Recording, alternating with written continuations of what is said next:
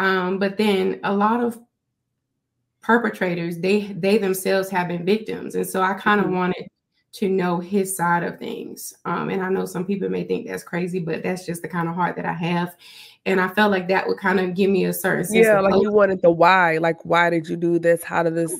No, that absolutely makes sense. So I've been there, so that's why I can relate to that. It's absolutely.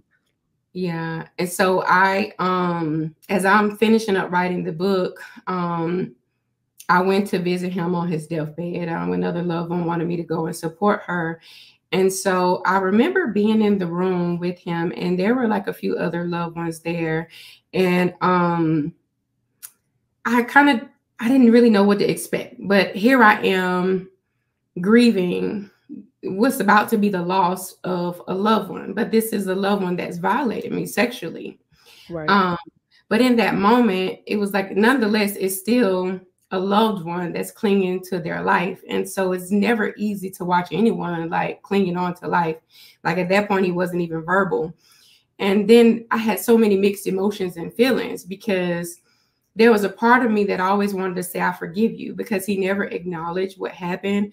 He never apologized. I think at some point in his mind, he kind of convinced himself that it didn't happen. And so in that moment, my heart and my mind just wanted to utter, I forgive you. But at the same time, I was so mindful and considerate of him. I didn't want to upset him. I didn't want the other people in the room that were there just to support him to be looking like, what she means she forgive him, you know? And so in that moment, all I could say was, I love you.